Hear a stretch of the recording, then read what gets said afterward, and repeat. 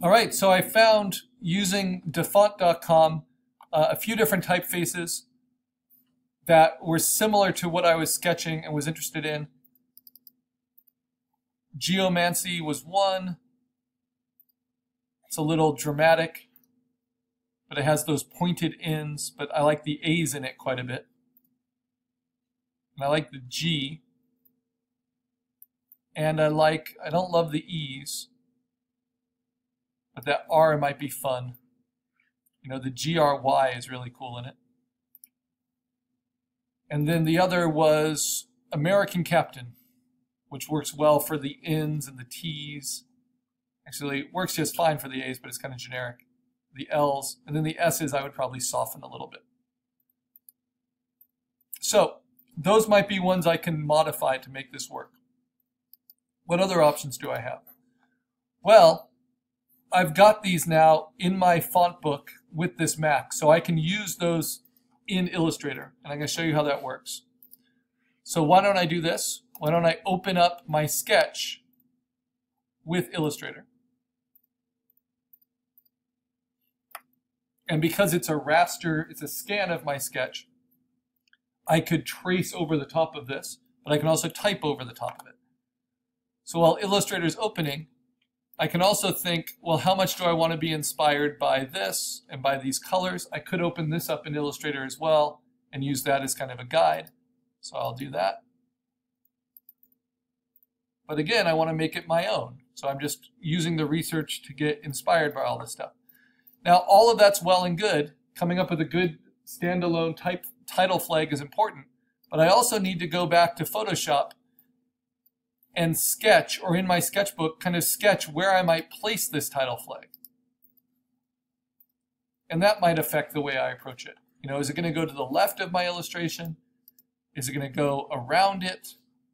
And I like this, except that because I already have kind of this subtle type built into my illustration, it becomes angry water vomiting elementals instead of angry elementals water. So I think I do want to set it up a little bit more comic booky, so it's like presenting a certain character. So I can, just to get a sense of it, let's see, bring my sketch into Photoshop as a mock-up.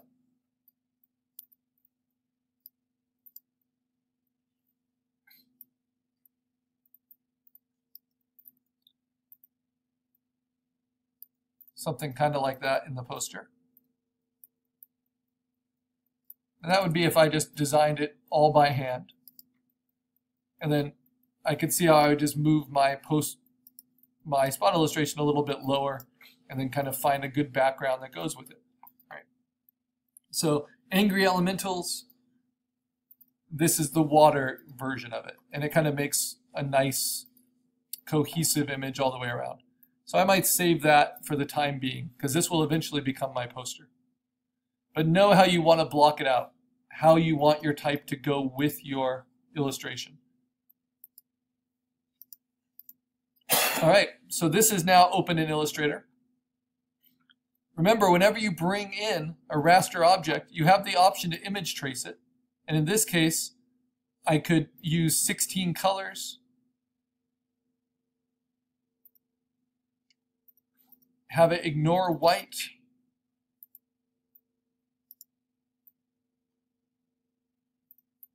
and see how it does. It's a few too many colors, actually, because I'd like the black to all be black. But then I don't get enough variation in these. So this is why when we live trace, we usually do it with,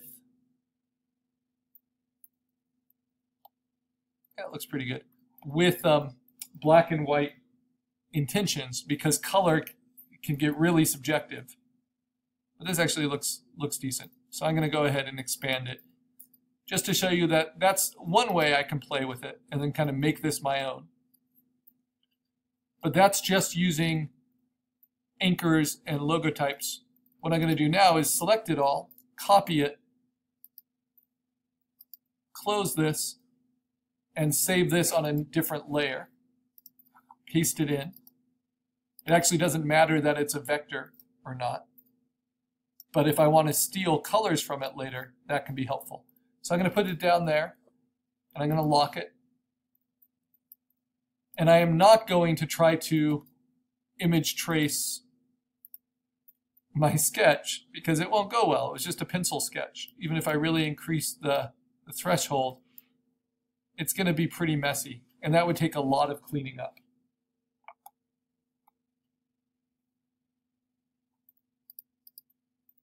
So Command Z, don't want to try to do that. Instead, what I'm going to do is lock that, and I'm going to create a new layer, and we're going to use the type tools for the first time ever. Now, these work in a similar way in Illustrator that they would in Photoshop, that they would in a word processor. But in Illustrator, you can actually turn them into vector outlines that you can modify. So you just click with the T tool, and then you type in what you want. I'm going to do all caps, angry elementals, with the space. And then as long as I'm on the type tool, I can edit it. So I'm going to make it bigger using the point size up here, because vectors use points, not pixels, right? And then I'm going to go from this drop-down menu, and I'm going to choose these three different ones. So geomancy was one I liked. And I can actually just type it in as well for the different family of typeface with all of its different fonts embedded into it. So I want geomancy extra bold. There it is. Right. I'm going to lock that. Actually, I'm not going to lock it. I'm going to copy it. Command C, lock it, move up to another layer, edit, paste in place. Then use my large selection tool to move it up above. That's just so I keep the same size. Then I use the type tool, because you see it's all editable, and it's not vector outlines yet. And now I'm going to change it to American Captain.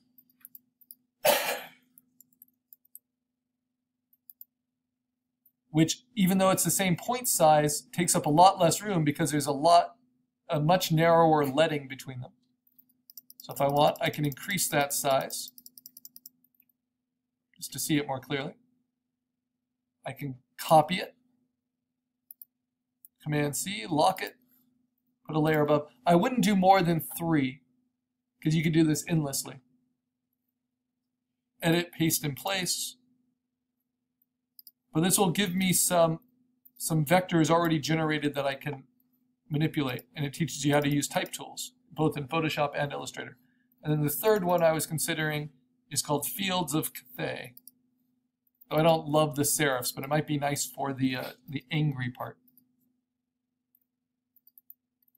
All right, good. So I've got all of those. Now, this is kind of what's cool.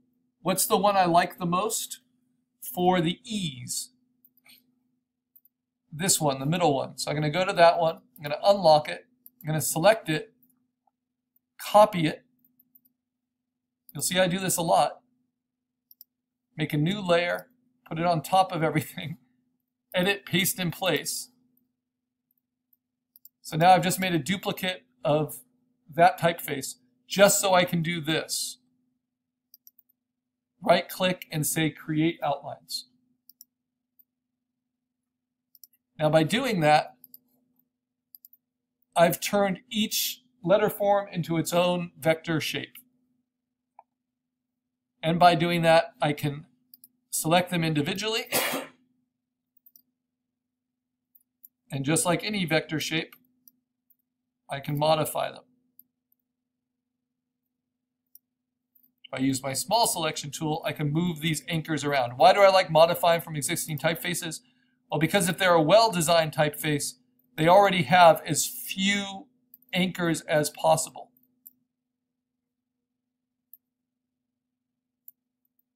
Which is helpful. means you can be pretty clean in how you work with them.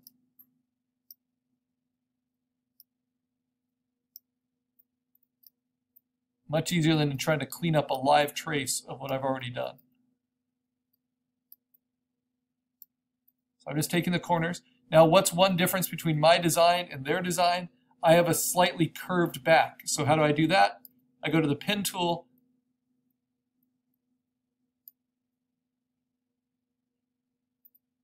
and what's called the anchor point tool, and I click on it and I drag, and it will turn it into a curve on the back end. This used to be called the convert anchor point tool, but now it's just the anchor point tool. But the problem is I want it flat on the bottom, so what do? I hold down this handle and drag that all the way back. So now I've just built in a curve. Now with the small selection tool, I can modify that curve with my handle. So I want it to be more general across the back, kind of like that. Now I also have a slight curve in the top, so I'm going to take that anchor point. I'm going to use the anchor point tool, bring out a curve, very subtle, right? And then use that tool to take out the curve on that side.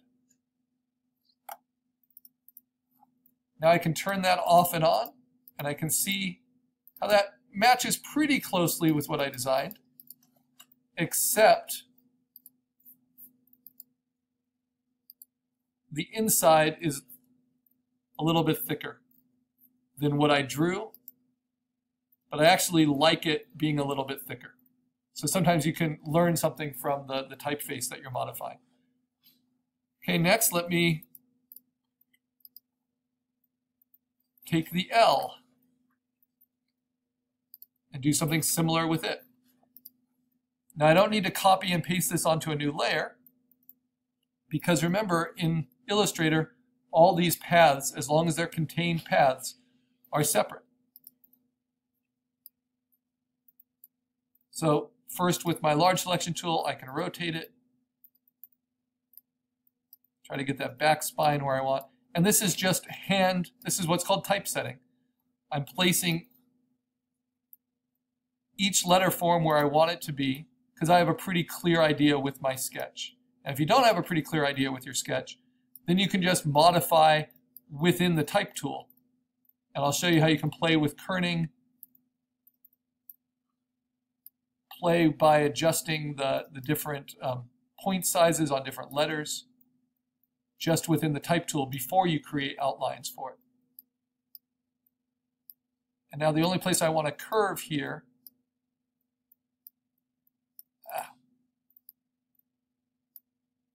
is right at the top of the L. But do I even want that? So that seems to carry it on kind of nicely and forcefully. So I'm going to leave that for now. All right, so let's say, I'll turn this off for the moment. Let's say I wanted to make the most out of this with the type tool. Well, this is my copy that's not outlined yet. So I just use the T to select it, and now I can edit it. And let's say I want, the E to be larger than everything else. So I can set its point separately. I want the L to be about that large. Then I want the rest of these to be about that large, which was 70. Now, if I want to play with the space between them, this is a nice shortcut. I can select the whole word, hold down Option, and then use the arrow keys to adjust the leading. So I can spread out the space between them or condense it. But often that's going to, you see, blur the letters together, which I'm actually going to do with mine. But I want to be able to control it individually so I can put strokes around them so that when they overlap, you can still see them clearly. But sometimes you'll find really good solutions this way. Turn this off so it's not so confusing. There we go. All right. So now maybe I want